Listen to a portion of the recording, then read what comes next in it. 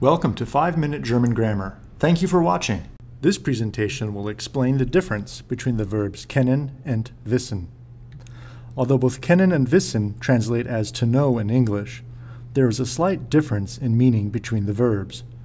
Kennen means to know a person, and wissen means to know a fact.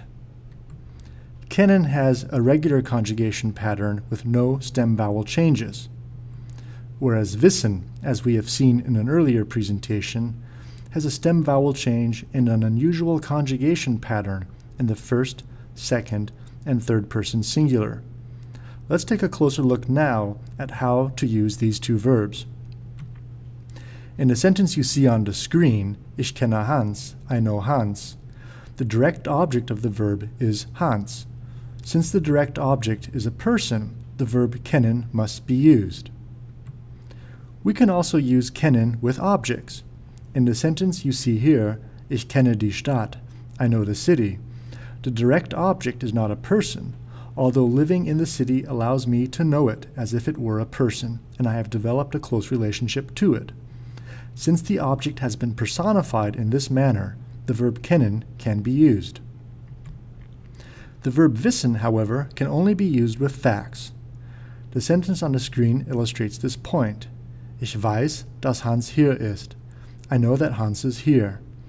Although Hans is still the subject of the subordinate clause, additional information has been provided. It is this information, the fact that Hans is present, that is known. A good tip to know is that the verb wissen often launches a subordinate clause.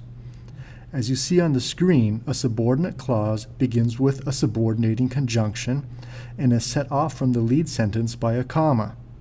The verb always comes at the end of the clause. We will discuss subordinate clauses in a later presentation.